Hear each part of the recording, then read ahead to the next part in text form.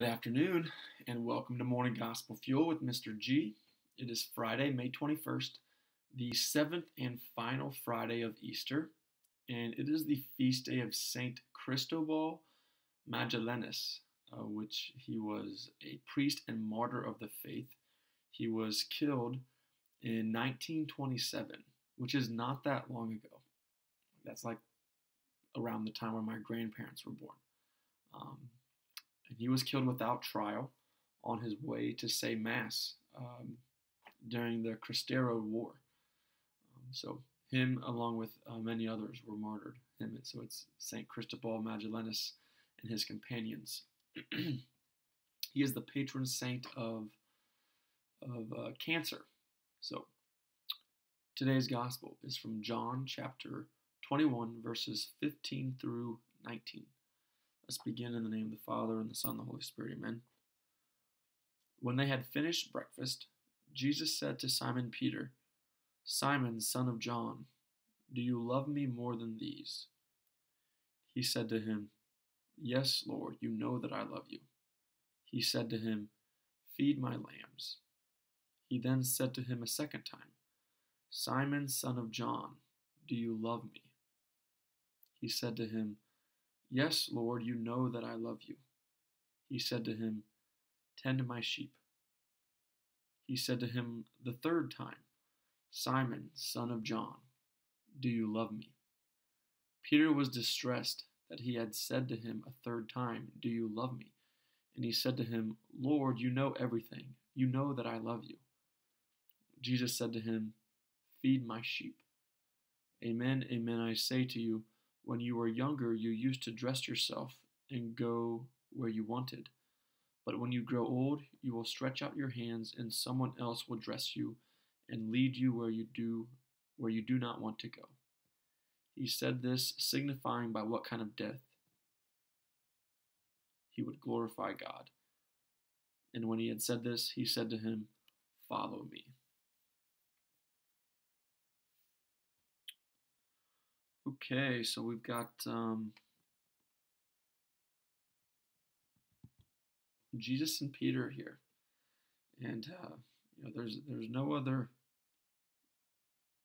apostle that Jesus spends this amount of time ensuring that he loves him, and that is why the Catholic Church is built from the Apostolic See of Peter in Rome, and you can see that in the footnotes of this section it says that these verses, they constitute Peter's rehab and his forgiveness, and just also emphasizes his role in the church. And you notice that Jesus really likes to work in threes. So as we know, that Peter denied Jesus 3 times during his passion, and then he asks Peter 3 times, "Do you love me?" And notice that he doesn't ask him, "Are you sorry for denying me? Did you learn from your mistake? Can I trust you?" He doesn't ask him any of that. He just wants to know, do you love him? Do you love me? And of Jesus asking Peter. And you can sense like Peter was getting a little frustrated. As it says before the third time, that Peter was distressed that he had to keep asking him. So in this could be a shameful sense of distress, maybe from Peter denying, because Peter knows that he denied Jesus, and so by Jesus continuously asking him the same question of that, you might be thinking that Peter is feeling that Jesus doesn't trust him, and so Peter is thinking like, what can I do? Like what? Like there's nothing I can do, and that's why he's frustrated, and that's why he even tells Jesus, "You know everything, so you already know." Like he kind of throws it back at Jesus, saying, "You already know that I love you because you know everything." And so, but notice that Jesus still wanted to hear it from Peter's mouth himself, because again, words matter, and even though we might know it on the inside, it's good to express it on the outside, because that's just the human level of understanding that we kind of need for like confirmation and validation of different things in our lives. So yeah, and then once everything's kind of confirmed and it's taken care of, Jesus simply says, "Follow me," which is what we as Christians are called to do. So, but I think what's important to take from this today is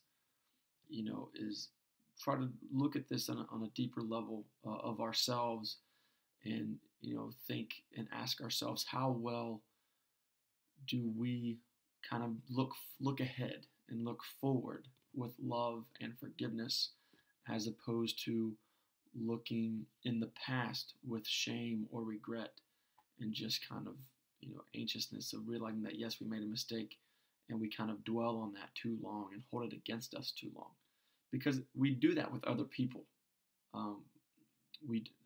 I think we try not to, but it's a natural response that we do.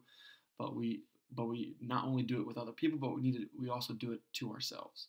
So that's the challenge, is trying to make sure that we do our best to move forward with love and forgiveness, and fully trusting and following Jesus Christ to whatever it is that He might be calling us to do, or calling us to forgive, and just kind of move forward with life, and know that He's got our back no matter what. So otherwise, have a great day. God bless, and keep it real. In the Father, Son, Holy Spirit, amen.